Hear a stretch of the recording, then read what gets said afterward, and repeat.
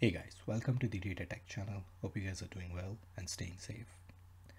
Here we talk about the modern data technologies and do hands-on practice with them. This is a video series about the Apache Spark. We are learning the concepts of Spark using PySpark. Till the last video, we learned how to load data into a data frame or how to create a data frame. In this video, we are going to see how to work with the data frame. So without further ado, let's start. So as usual for any Spark applications, we need to initiate our Spark session and import the necessary library. So that's we doing in our first cell is importing the Spark session and SQL types and the functions, and then initiating the Spark session. And here, the first thing which like to work with the data frames, we need to load the data frames, and we saw it in the last video how to do it, so I'll skip it. And if you guys have missed it, I'll provide the link to the last video in the description. You can go from there. Okay, once your data is loaded, what's the first thing you want to do? To explore the data, you want to select some columns and you want to see the values in them. So to do that, we have to use the select function of Spark data frame, and it can be passed with like single value or multiple values. So if you look at this example, in the first two lines we are just selecting one column and presenting it, and here the highlighted piece of code is returning a data frame which we're storing in a data frame named df, and then presenting in the last one we are selecting multiple columns and just showing them. So you can see in the output that here we have only one column and here we have multiple columns. So next function, we're going to look at the how to update or add a new column. So for that, Spark provide with column function. So with column function allow us to add a new column to the data frame or change the value of existing column, and even we can convert the data type of the columns and even create and also can create a calculated field or a derived new column from an existing one. So here you can see that in the first two lines, what we're doing, we are creating a new, or we are adding a new column named country and populating the value using the literal function US. So literal function will literally use the value which we entered in there. So what this will do, this will create a new column named country, and it will load the US as a value in all the records of this column. And you can see it here too, like after showing the first five, after showing the 5 lines, you can see that we have a new column named country and all 5 records have the same value US, which we're doing here. And next thing with column, as we want to, if you want to update it, we can do that too. So here you will see like we changing our height column. Height is a column which exists in our player data frame. So what we doing, we dividing it by 2.54. So height initially present in the data set was in the centimeter, we converting into the inches, so we will divide it by 2.54. and here you can look at this, the output of this, and we can do the comparison here too. So if you look at the height column before updating it, like it have values 182, 170, which is like in centimeters, and after dividing by 2.54, like it's updated the column and it's like 72, 67, these are in inches. So now we know how to add or update a column. The next thing is like if you want to rename a column, so in select, we can use aliases, but with data frame it's a bit different. We need to use a function called with column rename to change the column name, and for this we need to pass 2 parameters. One is the existing column and second is the new column. So if you look at here, what I have did, it's like I just renamed the height column to the height in inches. So before this was the output of our this is how our player data frame looks like, but after renaming you can see like our column name got changed. So this is how we rename the columns. So next thing is like if you want to drop a column. So generally in SQL, like you will select only those columns if you want, and we can do the same here too. But if you want to drop some unnecessary columns, or you want to modify your data frame, for that the best thing is like you can, for that there is a function available in Spark data frame named drop, and it works pretty much like call select function where you can pass a single or multiple columns.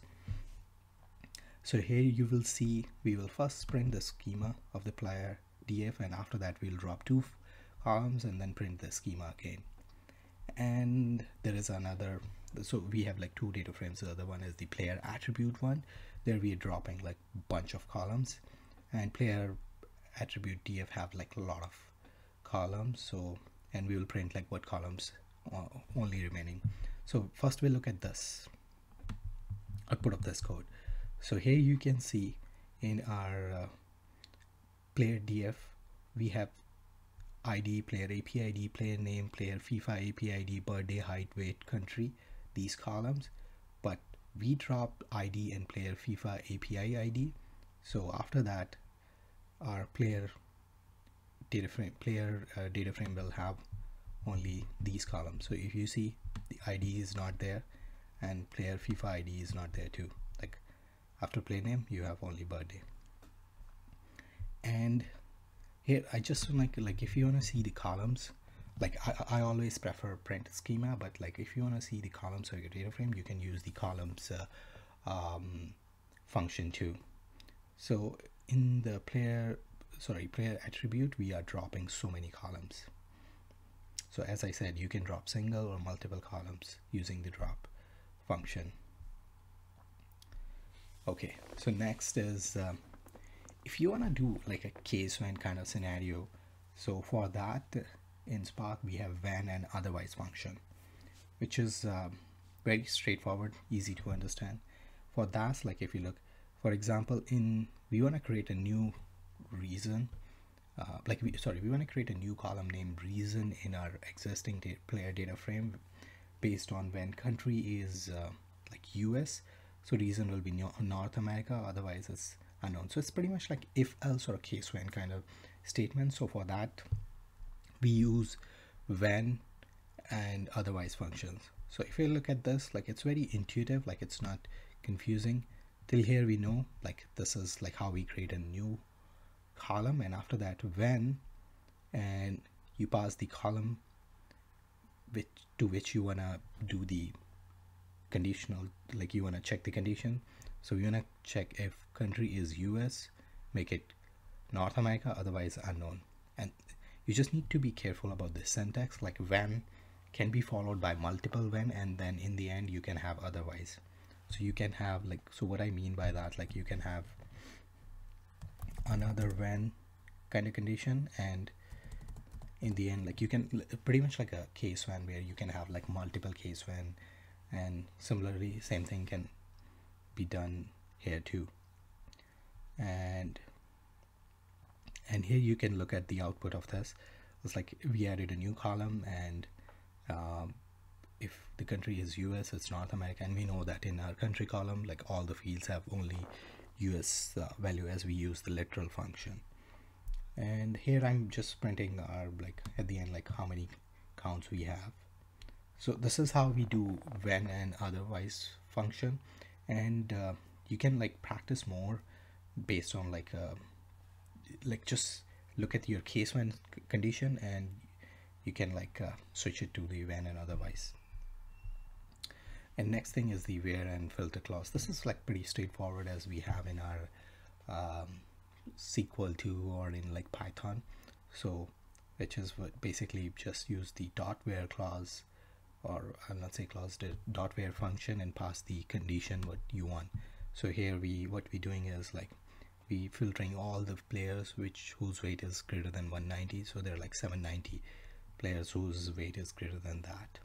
So this count is like total number of players, but the other one, this one is like filtered one. So you can use dot where and dot filter. They both work in some similar way. So what I mean by dot filter, so here instead of where, you can use the filter function too. It will give you the same result.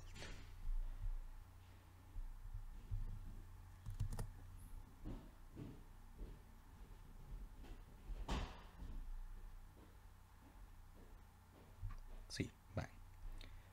The next thing is the distinct, which is like very straightforward too, where we want to do the count of distinct. So we just use the distinct function and it will give us the count. So here we're using the player attribute df and doing a distinct on it. Sort is also pretty straightforward. For sorting, you use either sort or order by. So as we know from SQL or Python, like order by, you can order by a single column or multiple columns, and same thing you can do with the sort too. And here in the output, you can see I have sorted by player API ID. You will see that, and by default it's ascending as usual. So you can see that it's increasing. It's only 5 records, but here also we can see the impact of sorting. Aggregation is it's bit, I'll say, different. The concept is same, but the way of doing is different. So if you look at this, the first thing is, even SQL, we have to group by against that dimension. So that's what we are doing here. Group by is straightforward, nothing confusing. But for the aggregation, you have to use .aag function and then use the column name and what you want to do with it. Like you want to do an average, sum, count. This is like one way. There is another ways of doing this too, but I find this is more easy to understand or like easy to do.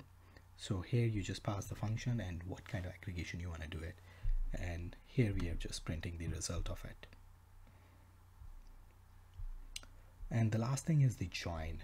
So join, if you're coming from the Python background, this is very straightforward. Join is like you pick the you pick the table, like just think it as a table. So like data frame, just just think data frame as a table. So here we trying to join a player df with the player attribute df. So for that, you just need player data frame dot player data frame dot join, and in the join function, the first parameter is the table to it you are joining, the second is the condition, and the last one is the what type of join you're doing.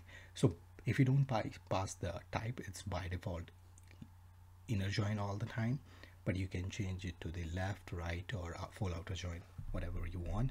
And the second parameter is the condition. Here, like it's a straightforward, just one. We are joining only on one condition, but you can have multiple condition. In that case, what you do, you like define your conditions and assign it to a variable. So for example, I'm just saying condition. I'm not going to do it because we don't have other things to provide, but we can do this like, and let's say id equal to id. I'm just making it up, and then our conditions, sorry, we need to use, and no, something like that. And then you can, and this will be like date equal to date, and after that you can use this condition here.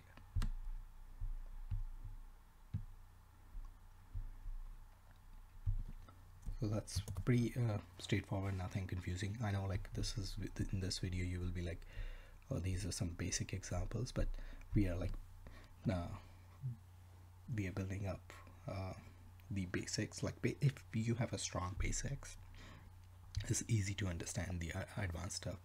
So that's pretty much for this video. Thanks again for watching and stay safe. Have a good one.